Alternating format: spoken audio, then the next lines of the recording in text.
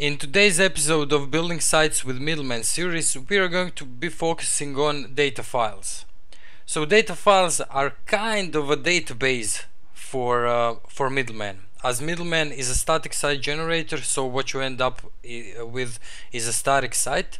Sometimes you need to make some kind of list or something like that maybe you don't want to enter. You may want to give it to a client or a team member just to fill out some data that you want to display on your site. So that's where the data files comes in. You can think of it as kind of a database for Middleman, and you can of course output all that data onto your site. You don't have to render it like we do with the articles and so on. Okay, so let's look at the documentation for data files. As you can see, there isn't much of it. It's pretty straightforward process to get this going. So what we need to do, we need to make a data folder. So, and that data folder you have to make in not the source but in the root of your site. So let's make a new folder right here and call it data. So it must be called data because Middleman is going to look for data files in that folder. Now we wanna make a data file. Data files can be YAML files or JSON files. We're going to be dealing with YAML files right here, but you can see at the bottom of this page how would the JSON file look like. So that's it. Okay, so we're just going to do this example. We're going to create people.yaml. So, and I'm just going to copy all of this in it. Okay, save it, and we're going to put it in the data folder and call it people YML, people YML. Okay, save it, and as you can see, we now have our list of friends. So if we want to output that list of friends, what we need to do, we need to go to our index.html ERB. So this is our site. Okay, and I'm just going to do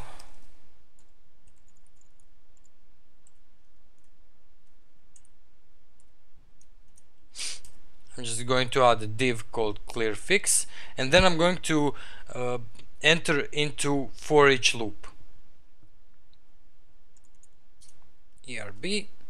And now you do, first of all you do data, then you do people, because people is the name of our file, people dot, and then if we look at this file, we see we have a list of friends right here. So Tom, Dick and Harry. Okay, so people and then friends dot each do, and then we do a pipe right here and we'll call it friend. So we're gonna call it friend and end this for each loop right here. Okay, so now if we wanna display our list of friends, actually display our friends, we would just do so equal sign friend, and that's it. Save it, and if we refresh the page, we should get our list of friends right here. Just a second.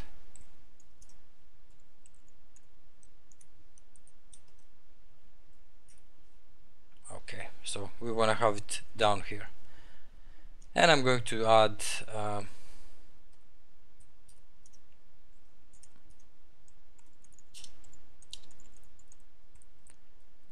just so you can see it better. Okay, a list of friends, add a BR tag right here and one more, and I'm just going to add another BR tag right here, so they would stack up one under the other. So we have our list of friends right here. Okay, so this is the most basic example how you would use data files. Now we're going to do something a little bit more complicated. So let's say we want to make a list of movies. So the movie has a title, it has a director, it has actors, it has a movie poster and so on. So let's make a data file like that. So let's go to our Sublime text and do new file, and we're just going to save it as movies.yml.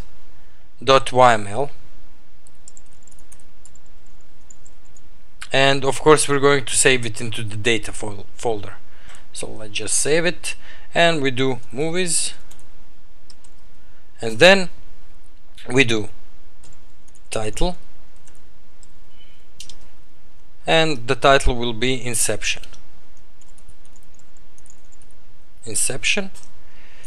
Then we will do, as you can see, I'm not putting this dash right here, so I'm going to write director, that's going to be my second, and I'm just going to copy it from here. So Christopher Nolan is the director. Okay, and then I'm going to do actors,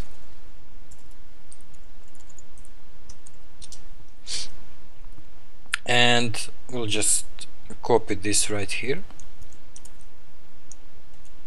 Okay, and I'm going to do poster. So movie poster, I already put the images for the posters in the images folder in our source, and it's going to be inception.jpg. Okay, so let's do another movie, and we now do a dash and do title. So we're going to do Dark Knight. Okay, I'm just going to copy this because I don't know how to type very well. As you can see, title, director, also Christopher Nolan, actors, we're just going to copy this out,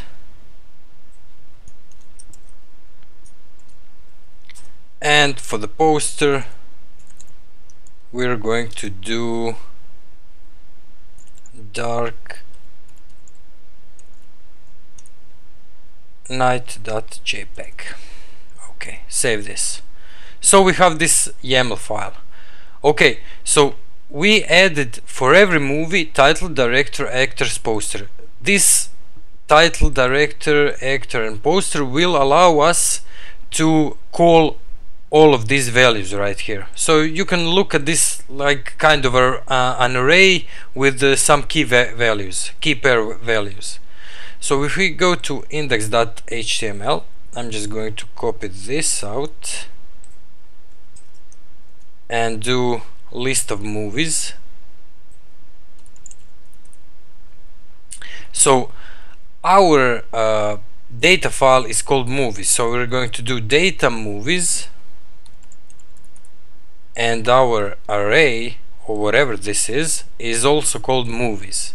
So I'm going to do movies, and now I'm going to write, I'm just going to do ul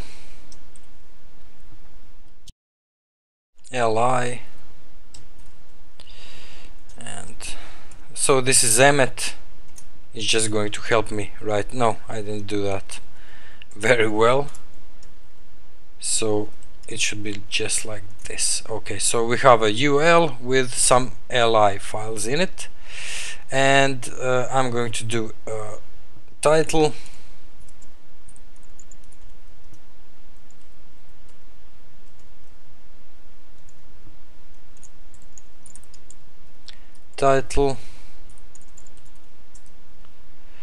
director,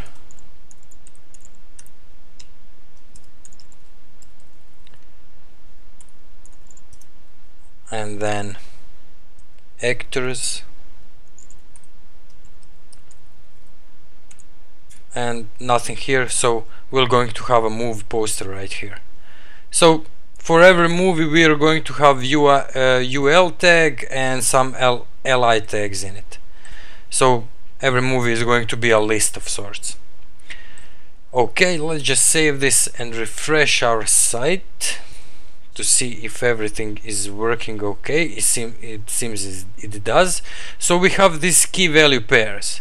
So what we can do right now, first of all, I'm not going to call this friend, this variable. I'm going to call it movie, and then we just do erb movie dot, so the title of the movie is going to be title. Okay,